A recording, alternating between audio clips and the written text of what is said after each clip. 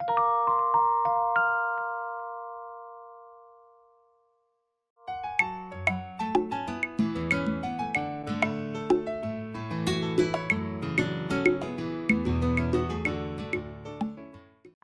alive today, Daddy.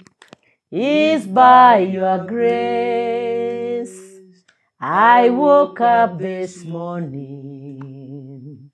It's by your grace. Those people who have died today, I am no greater than them. Those people in the mortuary, I am no cooler than them. I'm alive today, Papa. It's by your grace. I woke up this morning. It's by your grace. Those people who have died today, I am no greater than them. Those people in the mortuary, I am no cooler than them. I'm alive today, Daddy. It's by your grace. I woke up this morning. It's by your grace. Those people who have died today, I am no greater than them. Those people in the mortuary, I am no cooler than them. I'm alive today, Daddy. It's by your grace. I woke up this morning. It's by your grace. Those people who have died today, I am no greater than them. Those people in the mortuary, I am no cooler than them. Hallelujah. Father, I want to thank you for the gift of life. I want to thank you for your word. The Bible says in Psalms 118 verses 17, that you shall not die, but you shall live and declare the goodness of the Lord. I want to thank you for the gift of life, and I want to thank you because of loving us. I want to thank you for the Sunday service.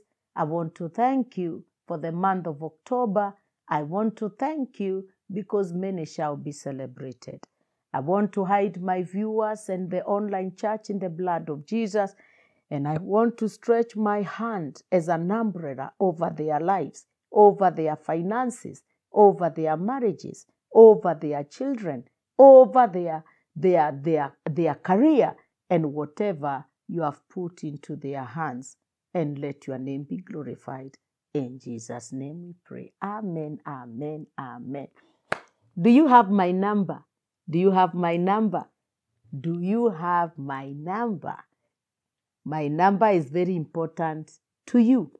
And some of you are asking, why have you not greeted us? You are asking my number.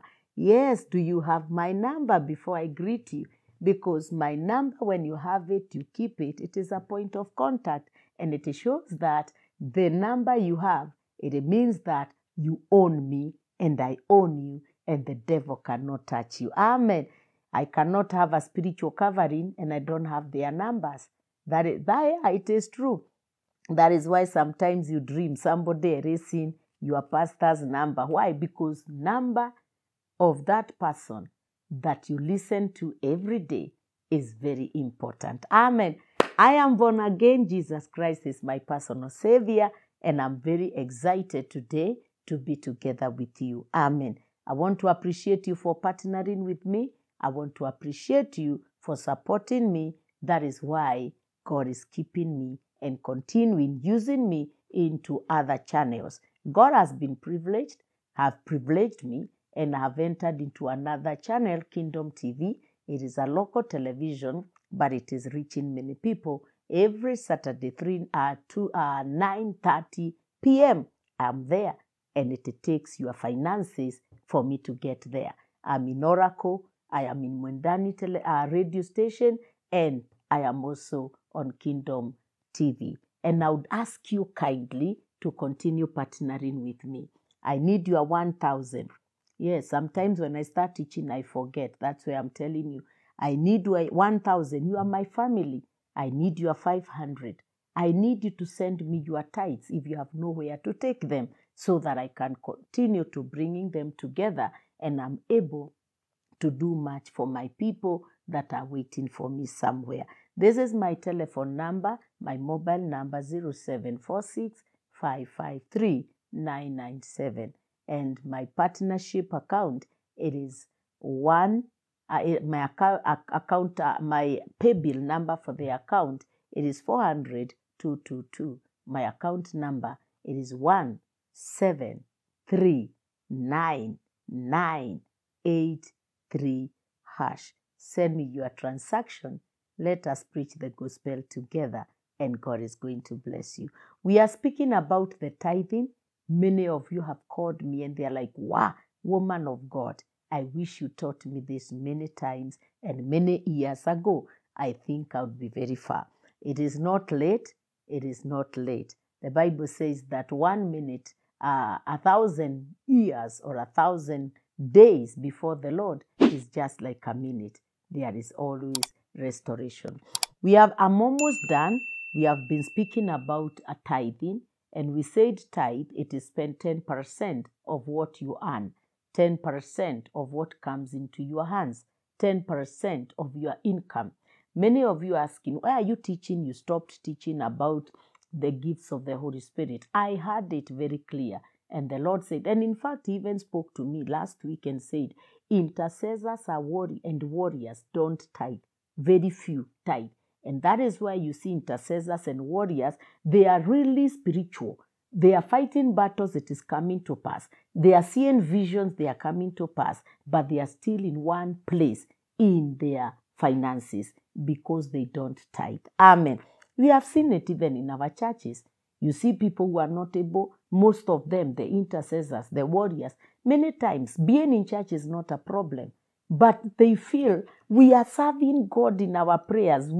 And you see financially they are in trouble. You can concur with me in that, because I'm not saying all of them. Majority, I was told, we don't give tithes.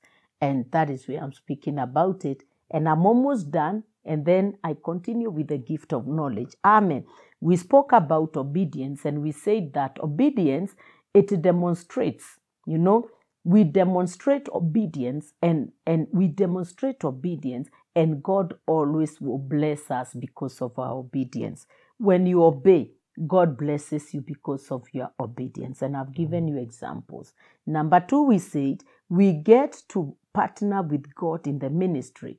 God is not interested with our finances. The Bible says in Psalms chapter 51, we are to 50, and from verse 7 and verses 12, from verses 7, verses 9 to 12, the Bible says that He has 1,000, cattle on 1,000 mountains, and He says, I don't need, if I am hungry, I would have just taken one and slaughtered, but He's not hungry. He needs your money as a sign to use it for the kingdom of God. Now, I want us to deal with number 3 and number 4. I feel time for me to speak about tithe is almost done. The cloud is leaving for speaking about the tithe, and I want to get it very fast so that November I can start with the gift of knowledge, if God allows. Amen. Now, number 3, apart from obedience, which demonstrates, that our obedience is always a blessing, and apart from partnership, number 3, we put money in its place. We put money where it belongs. You are 10%. When you give, you are putting it where it belongs. 10% is not an offering. 10% is not a seed. Tithe is not a seed, is not partnership. Tithe is not the gift, is not covenant seed. No. It is not the gift. It is not the seed of faith. It is not you give and then you expect a miracle. When you say, I've given my tithe, I want this. No. It is you give. Whether God blesses you or not, you have fulfilled your righteousness. You have obeyed his word. Yes, you have obeyed. And every time you give tithes, there is a blessing. Okay, every time, let's go to Malachi. There is a blessing. Every time you give your tithe, sometimes you don't need even to mention it. You don't need to mention it. No. Me, I give tithes. And when I give tithes, I'll give you the benefits next time. There are 7. I think there are 7 that God has revealed to me, to me from my level. Now, look here, Malachi chapter 3 and verses 10. The Bible says, bring you all the tithes into the storehouse. It's a command, bring. Please listen to my prayers this morning. Listen to the prayers on Facebook. On Tuesday, it's on the YouTube, but on Sundays, normally the service and the Sunday service is on YouTube and Facebook and intercession on Facebook. But on Tuesday, it is on YouTube. And on Monday, it is on Oracle Television. And on Saturday, it is on Kingdom Television at 9:30. Now, the Bible says, bring you all tithes into the storehouse. Bring you all, not single, all, not less, all. You cannot say, I'll give it small by small portion, You can say, I'll give a sacrifice portion. But for me, I tell people, pray that God will give you so that you can give it at once, because it's a sacrifice. It's a sacrifice.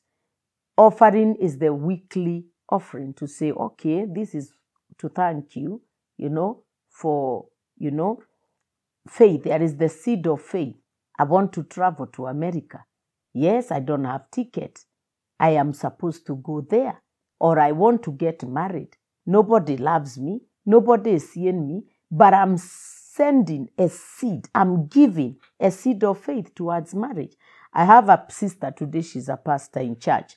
And she came one time and she told me, I'll be dressing you. And as I dress you, I am asking God for marriage. Yes. And should every Saturday, I'm telling you, believe it or not. And as I'm speaking, the husband is hearing. Now, she used to send money. She used to bring me clothes every Saturday. I'm telling you, she would bring like 4 and tell me to choose. And I would choose 1 or 2. And she's like, stay with the rest, And people were wild in church. They felt that I'm buying clothes, but they didn't know somebody was planting a seed. She would bring me a shoe. She would bring me a handbag. She would bring me whatever. And I'm telling you, she only did it for 1 year. Then she got married. Today she's blessed. She's blessed and she have a child. Yes, it is faith. Seed of faith. I'm giving seed of faith. I also do the same. I give seed of faith. I tell God, this one, I'm doing it because I want so and so to accept Jesus as their personal savior. It may not come immediately. But tithe, the Bible says, bring you all the tithes into the storehouse. All the tithes. Tithe is never divided. That because I have 10,000, I will give Pastor so-and-so 5. I'll give Pastor so-and-so this. I'll give apostle. No. It's never divided. It is what you earn. It goes to where you are getting your covering. And there may be meat, that there may be meat, that there may be food.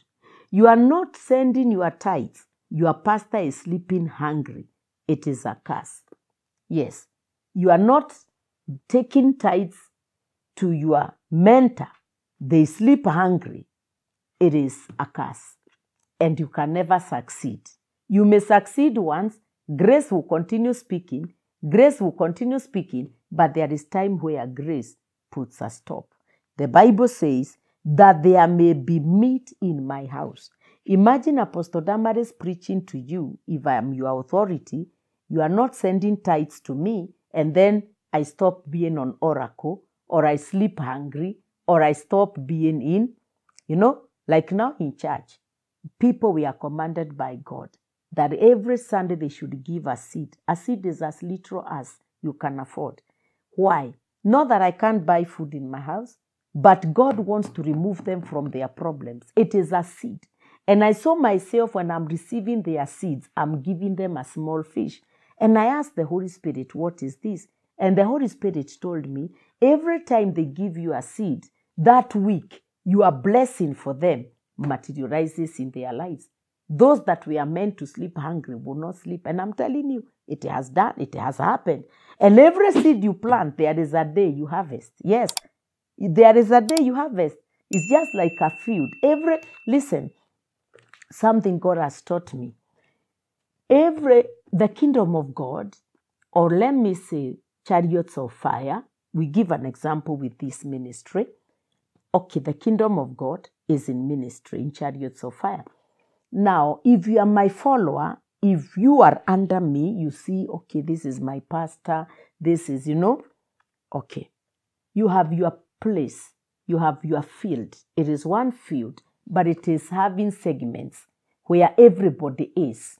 You are entitled to your small inheritance, your small land. That is where you are working. So you are working, it is praying, it is supporting, it is speaking good, it is sent. Okay, I'm just trying to give small example. Or if it is in church. Church, there is a lot of activities that go on. So everybody is working on his field.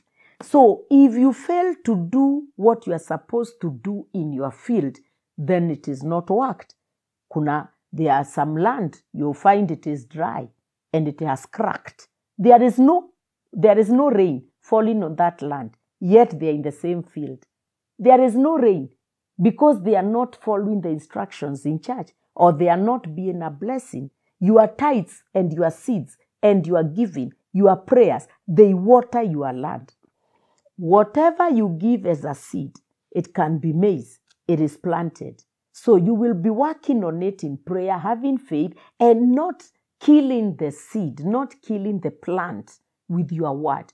Oh, I've been giving to God, I've been tithing to God, I've been doing this, but nothing has happened. No. I was telling people on Sunday, waiting is not easy. Waiting is not easy. And I was telling them from the day God called me in school, it is now 26 years that God is fulfilling what he called me to do. And I was telling them it is not easy. This is the time he is doing it. He told me that I will deal with the foundations. He was training me to deal with the foundations. Now he gave me the foundations that he told me to deal with, including the foundation of the nation of Kenya, is what I'm dealing with. And this is what he said. Any nation you enter, when I instruct you, any county or any nation you enter, like now when I deal with the foundation of Kenya, I don't need to deal with any other foundation in any county. No, it is already dealt. If God takes me to Uganda or to Tanzania or to wherever he will take me after my assignment in the nation of Kenya, I will deal with the foundation of that land. And I will deal with the foundation of the government. It is not easy. It is not easy. That is what I was told many years ago. I waited for 26 years. Those 26 years is like a baby. When you give birth to a baby girl, this girl grows, enters into teenage. You are still looking at the girl. The girl is becoming beautiful. The girl goes to the secondary school, university, graduates. Hey, and the girl comes and said, Mom, this is the man I want to marry. My friend, at 26, either she is already married or she has a first daughter or 2 children. Waiting is not easy, my friend. So when you see me teaching you these things, I've been tried. I've gone down, I've gone up. I have failed, I've been lifted. I've become dried, I've been watered. My friend, is not easy. Waiting is not easy. So anytime you give your tithes, anytime you give your seed, don't be quick to receive. Sometimes it comes immediately, and sometimes it opens blessings that have been closed. Sometimes it can be your life. The Bible is telling us, bring you all the tithes into the storehouse, that there may be meat in my house.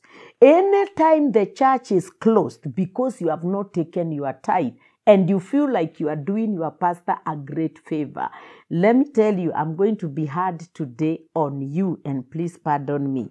I tell my members, when you are giving tithes to me, you are not doing me a favor. You are fulfilling the obedience from God, and you are doing yourself a favor. Yes, you are doing yourself a favor, not me. Yes, that is the word.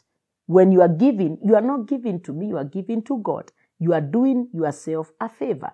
The moment you start seeing, when I give to Apostle Damaris my seed, when I give her my offering, my tithe, I'm not doing her any favor, but I'm doing favor to myself, then you will be giving it easily. You will not be looking at how the money is being spent. Yes, the Bible says that there may be meat in my house. Now do you see why number 9 we are told, you are cursed with a curse, for you have robbed me, even the whole this nation. I represent God. So if you rob, if you don't send your tithes and have given you a covering, I'm just teaching, or you are not giving your pastor where you go to fellowship, I don't know, whoever covers you, you are not giving them their tithes, you are cursed with a curse. Why? Because there are many things that are being done that are being stopped because of your disobedience.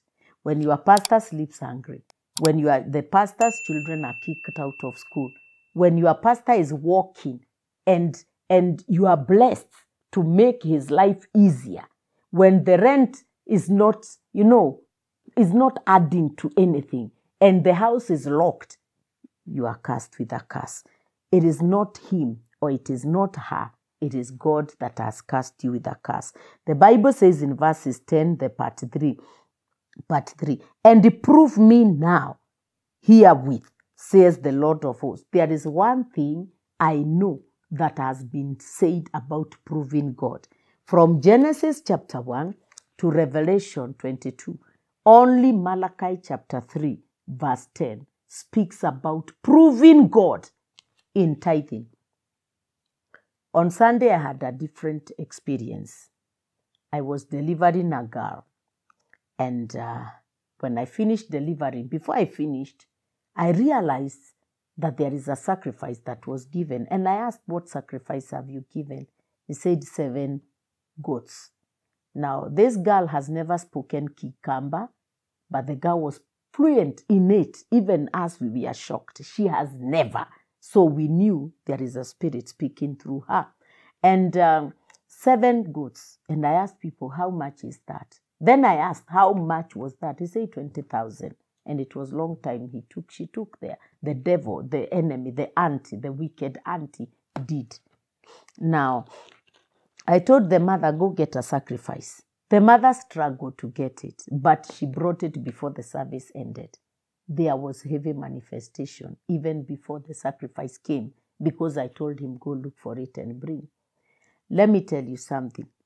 After the whole thing, something happened, and I said, I don't need to take this sacrifice.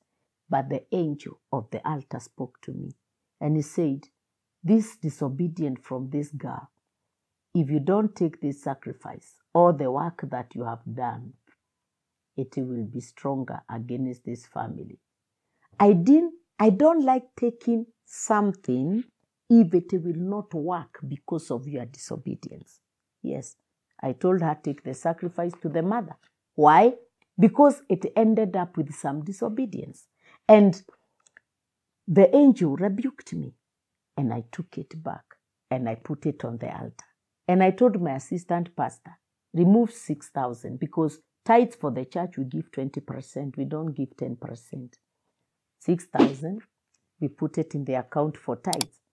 The remaining, I told him, go deposit it in the account. I will not touch even a penny. Let the sacrifice speak. Do you know, before she arrived home, she confessed everything? The sacrifice. That's how it works. Sacrifice works. Amen. What was I trying to say? I do not use people's money if I know it will not work for them. Because mine is to see the work done. The Bible says that, prove me. Anywhere God is saying, prove me, be very careful. Why should I eat your money if it is not going to work for you? Why should I eat your money if it is not going to work? The Bible says, prove me now, herewith, thus says the Lord of hosts, if I will not open you the windows of heaven and pour you out a blessing. Every time you give tithes, no matter how small it is, as I'm about to finish, no matter how little it is, as long as it is tithe, if I've given you 20 shillings, 2 shillings is not your money. As long as you have obeyed, the Bible says that, prove me, no matter. Number 2, I will open the windows of heaven. Number 3, it is not only about windows, it's not about, there is a blessing. You don't need to be told what that blessing is. Maybe you are traveling and there is a dog. I remember one time, I was going through a hard time and I was expecting my daughter. And I think I was almost due to deliver. So I decided to take a walk and I was all alone. I didn't normally when I'm walking, we go with my husband. I felt, let me just walk by myself. And I was going to the shop. I needed to buy some milk. I said, let me go for it. And then I come. And I was walking alone. I was 20s, eh? I was walking alone. Listen. There is somebody that had come into my house. And when this person came, I didn't have anything to give to them. I decided to enter into my room. I got something. I said, I have nothing to give to you. You have drunk water because we are going through a hard time. You have taken water. The Bible says, whoever comes to your house, please take a cup of water if you have nothing to offer. And this man came to visit us and left something. Now, it's a couple. I gave them. They didn't want, but I said, go with it. Listen, because of that act, when I was going to the market to buy some things, I met a group of sheep. There was no way out. My friend, there was no way out. This is a fence. This is a fence. These are sheep coming. This is a pregnant woman almost due to deliver. Nobody at the back. And these goats, these sheep, they were fighting people. So I saw this sheep coming with the head to knock at me. But let me tell you something. When it came near me, the other sheep hit it. I was left standing, closing my eyes. And then I realized the goats, the owner, has already helped me out. That is what happens. There is a blessing. Maybe I was expecting a blessing to pay the rent. Maybe I was expecting a blessing for the hospital bills. But the blessing was to protect the baby in the womb. That is how things happen. The Bible says, and I will pour you out a blessing that there shall not be room enough to receive it. Blessings. Every time you are faithful, blessing. The Bible says that the money we get, we don't put it anywhere. The tithe you give, it is a way of obedience to show that you are putting the money where it is supposed to be. Now, I have written here as I finish, we all have a choice on where to put our money. We can pursue greed, and we can also give it to God at the same time. Now, the Bible says in Hebrews chapter 13, verse 5. Let me read you this. I don't know, but what I've said is what I needed to say. You are not doing God or your pastor a great favor. You know, there are people when you give, and then coincidentally, I don't know, your pastor, somebody blesses them with a car, and you are like, oh, this is the tithe I gave. Or you have been visiting pastor, and the seats are bad in the office or in the house, or, you know, and you have given good offering, and then you are like, those seats they have bought with my tithe. But you don't know whether somebody was being auctioned and decided to sell them at a throwaway price. You don't know whether somebody was moving or somebody was instructed to take. You don't know whether somebody else sent money somewhere. My friend, never look at that. Amen. Hebrews. Yes. This thing I'm teaching is not easy. There are people who have been insulting for nothing. Now, chapter 13 and verses, Hebrews 13 verse 5. Let your conversation, manner of life, let your conversation be without covetousness, and be content with such things as you have, for he has said, I will never leave you nor forsake you. The Bible says, whatever you are doing, if it is about tithing, if it is about talking, if it is about supporting men of God, women of God, do it well, because the Bible has said, I will never leave you. Amen. That is the blessings you receive when you put money where it is supposed to be put. If it is tithe, put it where it's supposed to be. I'm speaking even to a pastor. You don't use God's money. There are people who have slept hungry. Yes, there are people who have slept hungry. For you to eat, spend it well. Spend it well. Now, the final scripture is in Matthew chapter 6, verse 24. Matthew chapter 6, and then we pray. Matthew chapter 6, verses 24. No man can serve two masters, for either he will hate one and love the other, or else he will hold to the one and despise the other. You cannot serve God and mammon. You cannot serve God and money. If you cannot let go your tithe, pray for yourself. You are there, you are saying, woman of God, I want to receive Jesus Christ as my personal Savior. I am asking you to pray this prayer after me. Lord Jesus, I am a sinner, and I come to you just as I am, asking you for forgiveness, asking you for cleansing. Write my name in the book of life and remove my name from the book of death. In Jesus' name we pray. Amen. Please partner with me. There is a reason why God has allowed us to learn about tithing. There are many secrets about tithing. There are many secrets about giving, but sometimes we don't speak them out because some of us will not understand it and others will feel like we are asking for money. I am asking you for money, 1,000 or 500. I am asking you for your tithes if you are under me. You have submitted to me as your pastor. Why? Because there is a lot to be paid. There is a lot. To partner with me is partnering with God. I need your 1,000. I need your offering. I need your 500 so that I can meet the bills of the ministry online in Jesus' name. This is my PayBill number. This is 400-222. My account number, it is 173-9983#. Send your transaction and let us preach this gospel together. This is my number, 0746-553-997. God is going to bless you.